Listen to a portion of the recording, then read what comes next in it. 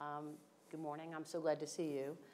My name is Mariette DiChristina, and I'm the editor-in-chief of Scientific American and also the director of editorial and publishing for the Nature Research Group.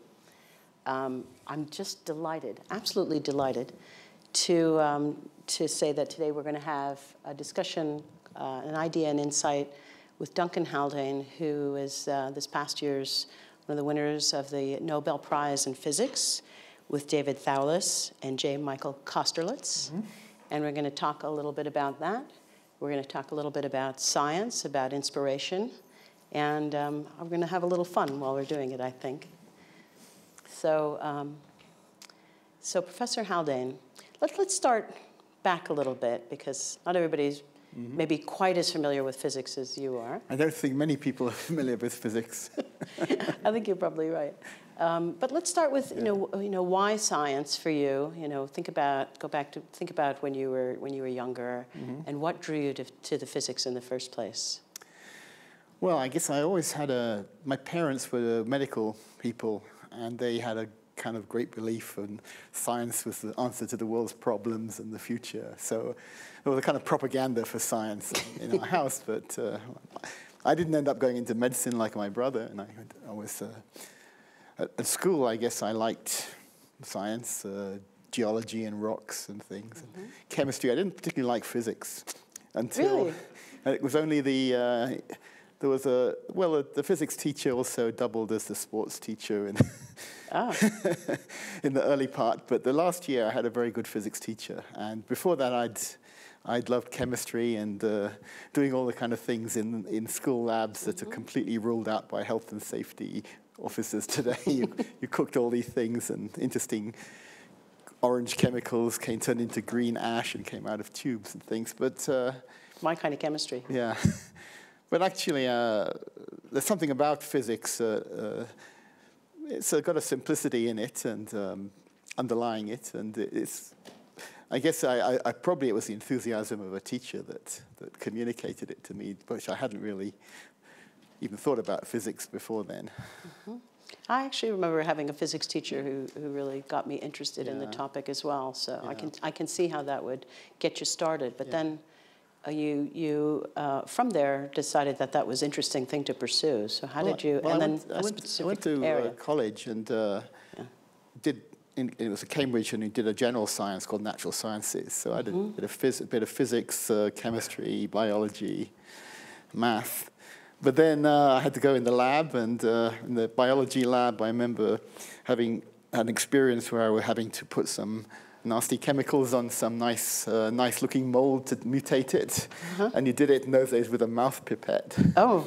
So I sucked this stuff up and swallowed it. And I decided, I'm quite clumsy, so I decided maybe I don't want to be involved in any kind of experiments with chemicals or anything with radioactive materials, because I'd get contaminated. So I somehow went into nice, clean theoretical physics after that. So I like the idea that since you had a lot of medical people in the family and you wanted to avoid chemistry, that you almost chose physics as almost a rebellion in a certain way.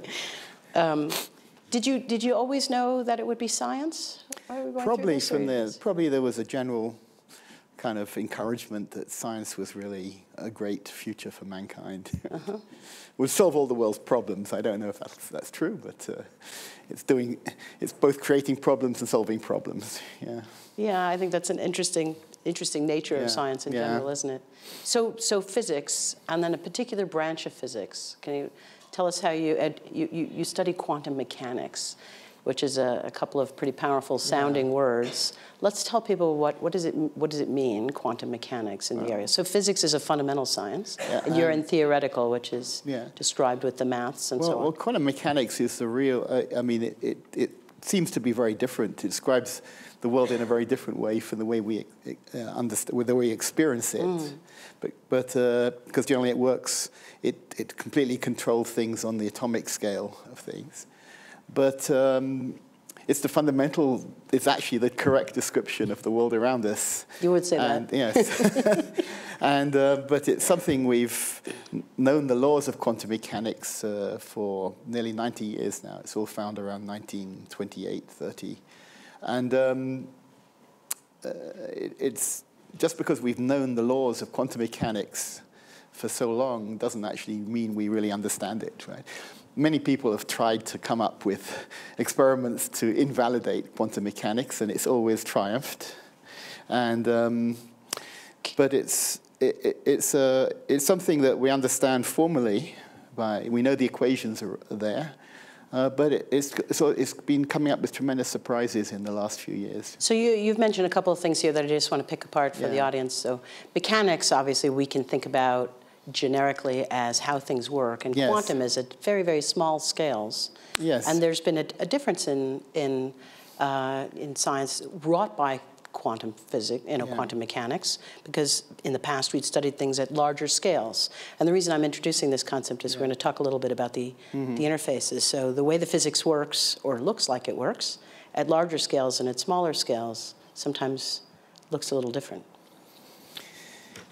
Yeah, if you can't understand atoms or molecules or chemistry without quantum mechanics, that's why it was the big problem of the time at the beginning of the last century too, and basically we don't experience it because we don't see at the atomic scale. But you can't understand why quantum mechanics explains why you don't fall through the floor when you stand on it, even though the atoms are made of 99.99% empty space, and but of course we think we don't fall through the floor because the floor is solid, and it exerts a force on our shoe. But that force comes from the fact that two electrons don't like to be in the same place for an important quantum mechanical principle, the Pauli exclusion principle, and that's what really stabilizes. So we can't really understand matter at all without quantum mechanics. So when I put my hand on this table, the table's electrons don't want my hand electrons in their business. They exclude you. They say they've taken the space over, and too bad for you. Can't put my hand too bad for the other electrons in your hand. They can't come in. So you study a particular area of quantum mechanics, and I want to talk a little bit about the topological areas and what led you to your Nobel Prize. So how did that adventure begin in theoretical physics? Well, I think these things always come about through accidents, basically. I think there's lots of things, as we said, we haven't really fully understood what quantum mechanics allows to happen. And initially, I was investigating a very kind of toy model system. In fact, even as far back as the 30s, people started trying to make models for matter, for solid matter, and things like magnetism. And initially, they started making very sort of toy models. It's quite complicated to understand a full magnetic structure, so they looked at just a little line of atoms along one dimension. And this was thought to be, in that period, these were kind of toy models you did as homework problems before you went up to the full problem of three-dimensional crystals and things. But it turns out that the quantum mechanics effects are actually become much more important in things which are confined either to two-dimensional surfaces or lines. So in fact, these low-dimensional systems are kind of even, in some sense, more interesting because. So in two dimensions, let's look back this up. So if I think of it like a sheet of paper, in two dimensions, we're able to see effects a little differently than we are when you're looking at it in other ways. Yeah, because the fluctuations due to quantum mechanics are stronger, and. So in the 70s, people started to actually look at organic chain molecules, and they started to make materials which could be described by these kind of things which had been regarded purely as mathematical exercises. And so they started to be much more interested in this problem, and basically what I was looking at a slightly different language to look at these problems in that gave you a different perspective than the standard one, and found out just by a tremendous surprise that what people had sort of concluded about these systems was basically wrong. So there's the insight, right? So you take a different perspective on a problem everybody's working on around this single plane. And you it was saw actually a single different. line in Single the line. first one, yeah. And yeah, basically it was an interesting kind of sociological thing. There was a very old mathematical solution of one of these toy models that had been around, but it was actually, no one really understood it. Right? It was actually a guess by Hans Bethe, who went on after that to do tremendous things in nuclear physics and explain why the sun shines. But he actually started off with these kind of toy models. And Bethe's solution took about 60 or 70 years to be understood because it was a kind of luck that he lucked onto this thing too. And it superficially confirmed the answers from his mathematical solution looked like the kind of more hand-waving and but understandable kind of theory that people had applied before. So they had an incorrect theory, and there was apparent evidence that looked as if it supported it, and it turned out to be a complete accident. So people's opinions can be. I'm sure there's plenty of things that we know about that we assume that we understand, and then we may have quite the wrong idea, and so but it's a very great surprise when you find that what everyone believes just isn't correct, right? Yeah, that is a surprise. So let's talk just a little bit more about, this is an area eventually became known as, have I got this right, topological phase transition? Well, it's topological. Where does that topological matter, I guess. Topological matter. So can we explain to people what topological matter is, and maybe give them an example or two? I think you brought a couple of things here to share. Well, topology is a branch of pure mathematics, okay? And it hadn't had any role in quantum mechanics before this thing. Before your work. Yeah. So topology is, like here are the examples. There's a famous thing in topology which tells you that a coffee cup and I guess a bagel. Now I've got a better bagel here because this is very small, but the big example in topology is that this object and the bagel are both the same topologically because they basically have a kind of hole in the middle. The hole in the middle of the bagel is now the handle of the cup here. And there's a famous film that everyone takes off YouTube, all the people working in topological materials now, and they show a coffee cup continuously changing into a bagel and back again. So Look at that. But the bagel has a hole in it, and the interesting thing about this is that holes are they come in units. You can have 1 hole, 2 holes, no holes, but you can't have 1.2 holes or 0.6 holes. And it turns out that there's some properties which just depend on whether you have a hole or not, or 2 holes. Right? Okay. Up till then, most things in physics required things to be very perfect. If Intel makes a computer chip on a silicon wafer, a speck of dust on the wafer will kind of ruin it, right? Well, it turned out some measurements showed up in around 1980 that something called the integer quantum Hall effect, where you measured some resistance, and it was exactly a fundamental number, which turned out to be 25,000 ohms, which is a ratio of the charge of the electron squared and Planck's constant times a whole number. And it was unprecedented that some measurement was always the same number to about 6 or 7 digits. And it turned out to be a topological property. The quantum state can be classified in a similar way to the shape of these cups. It's not really, of course, it's not the physical surface. The big breakthrough in topology in mathematics comes from Carl Friedrich Gauss, who discovered an amazing formula that you could actually work out the number of holes in an object by doing a complicated integral.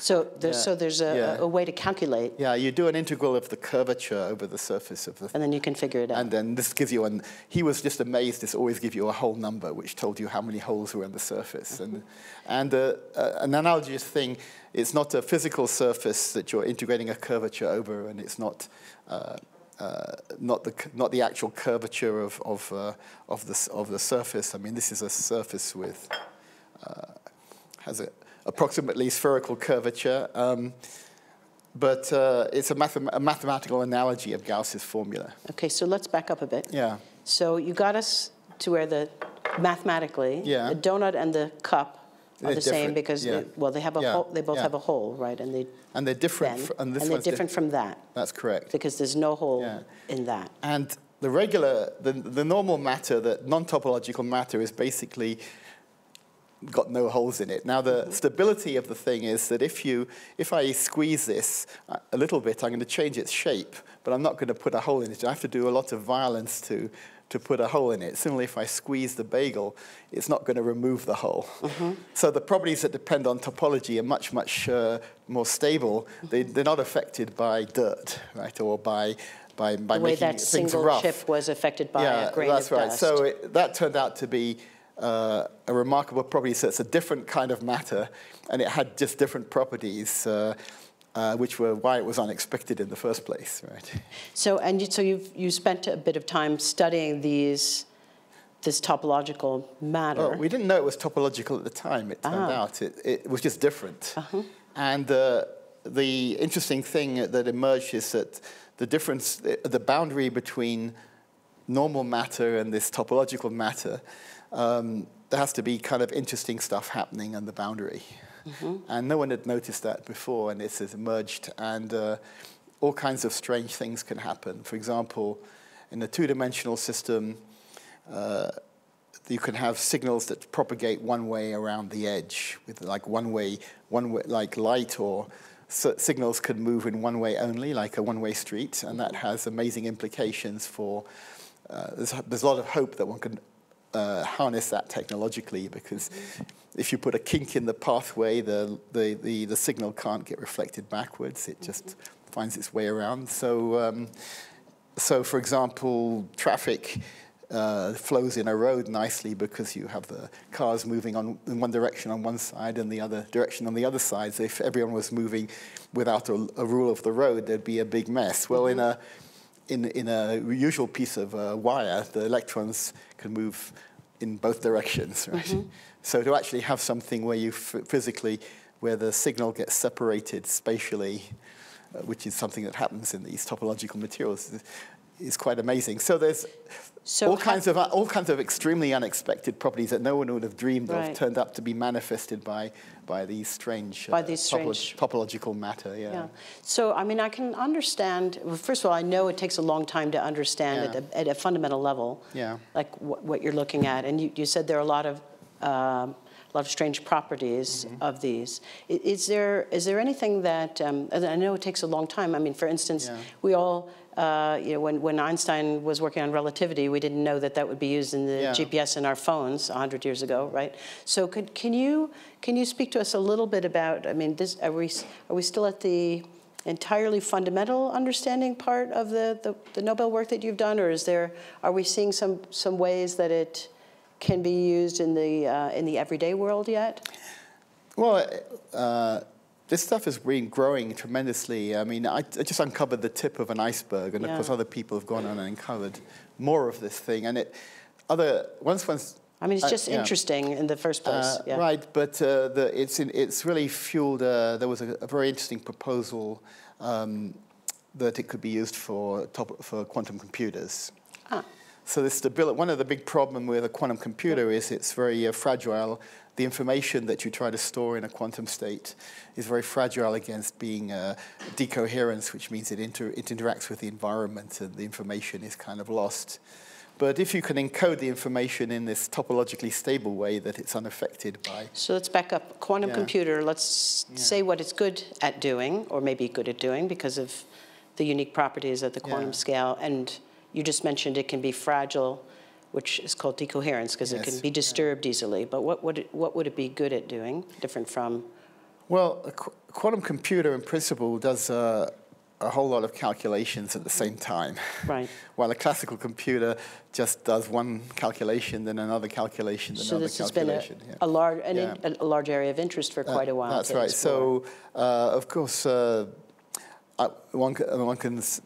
Feynman proposed this originally as a way to simulate quantum matter, which is a kind of circular argument, but it would be very useful. But if one could get a quantum computer to work, it would, for example, be able to factor large numbers very easily, and the NSA, the National Security Agency, is investing in this because they want to know if people can make a quantum computer, it's going to break all the codes, for example. Right. So I'm not sure that's that interesting as a scientific idea, why you want to break the codes, but I find it more interesting to simulate scientific calculations rather than want to understand the hacking. Fundamental properties. But yes, one could do. It's not really clear what all the things one can do with it, but anyway, it's viewed as the future of computing. So understanding now, I'm going to say this incorrectly, but the area that you're studying is more stable in certain ways at those interfaces between classical and quantum. Have I got that right? Well, you explain it. You have interesting extra degrees of freedom at the interfaces, and also you can have little vortices in it. And in fact, Alexei Kitaev, who's now at Santa Barbara, proposed around 2000 that you could make a stable quantum computer out of topological matter. Yeah. And then, which is still it was at a theoretical level then, but a lot of topological matter suddenly got discovered around 2007, 2008. So some of these old toy models that and others had worked on, they'd been very theoretically interesting, and some examples had been found in extremely high magnetic fields that weren't practical for much. But suddenly it was realized that extensions of my ideas by others to three-dimensional systems also worked. And then people realized, my gosh, there's all these materials around that we never looked at closely enough, and they turned out to be topological matter. And once you've got fancy mathematics, you've got little kind of toy models that you can do calculations with and actually show that something's possible, and then real materials, those things come together. It's fueled a huge explosion of this. And in fact, Microsoft are now putting quite a lot of effort into funding, I think it's called Majorana wires, which is a proposal for topological properties of some little indium antimonide whiskers, which kind of grow, little crystals that grow like a hair. And you can make, and there's a very interesting proposal for that you can do this quantum. So let's get us in. I mean, I'm always interested in how long it takes. I mean, obviously, even if, like me, we're not all quantum physicists here, we're getting the sense of how complicated it is to tease out the different properties. When did you begin the work that led to your Nobel Prize? So how long is the arc so far? You said it was the tip of an iceberg, and it's begun to explode. There were really two pieces of work which I didn't understand were connected in any way, in fact. Right? They're just two different kinds of topological matter, one in one dimension in around 1980, and the other one around 1988. And I didn't even see the connection. It's just that later people have realized there's a whole general kind of framework for thinking about. Is this like the blind man with the elephant? You're getting different pieces of how the... Yeah, one just saw that it takes time to see the generality of the principle, right?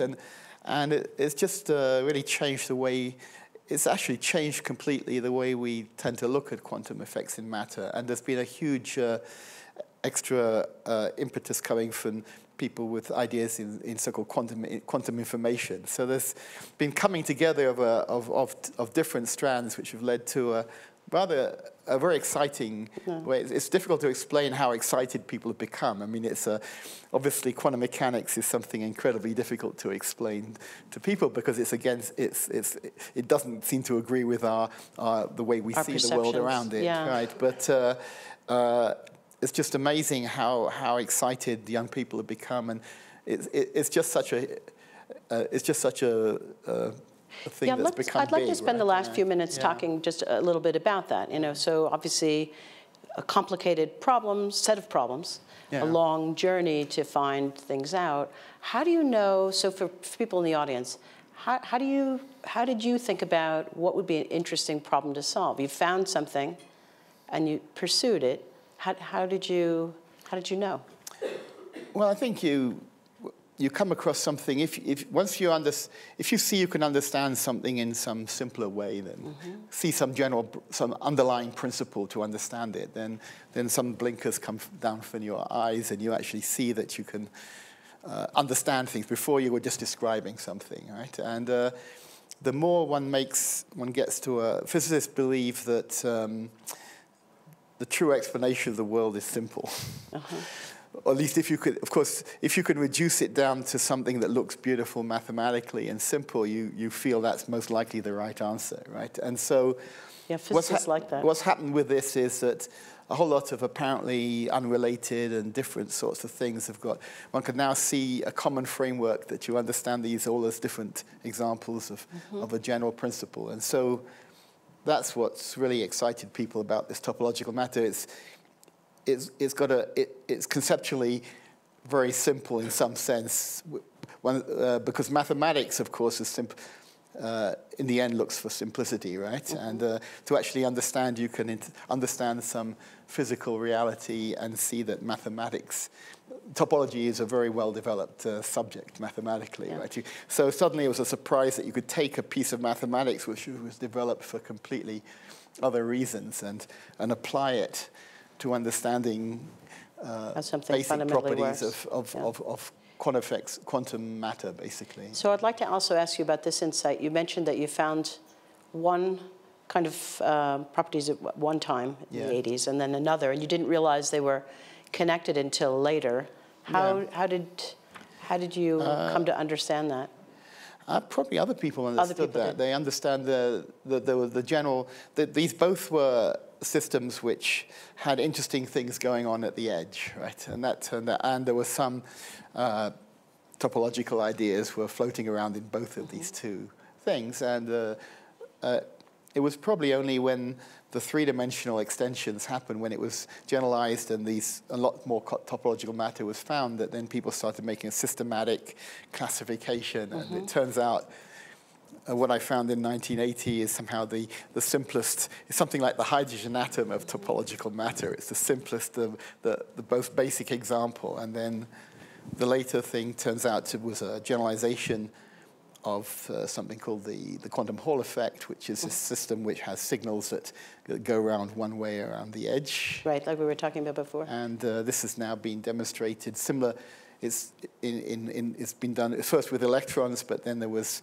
the same principle applied to some materials used for light, so-called photonic crystals. People have been trying to manipulate the flow of light using kind of periodic structures like electrons in crystals. And so it's surprising how the same basic kind of principle gets extended to very different things. It's been seen in gases of cold atoms. It's been seen in light. Yeah. So if I could generalize a little, if you don't mind, just for people who are listening. So it sounds like, all right, you found something interesting. You followed that interest. Yeah. You shared your findings the way people in science do. Yeah. Other people built on that, eventually found the framework. So it sounds to me like, I mean, on the one hand, you have to be kind of willing to be wrong, going forward and exploring something. Yeah. And science, it seems like a lot of times you're trying something and you might be wrong, but you try it anyway. That's one of the points of working on it. But then it seems like collaboration is really important ultimately too, to find the broader picture. Yeah, I think one needs to, I mean, science, theoretical physics is a very social subject.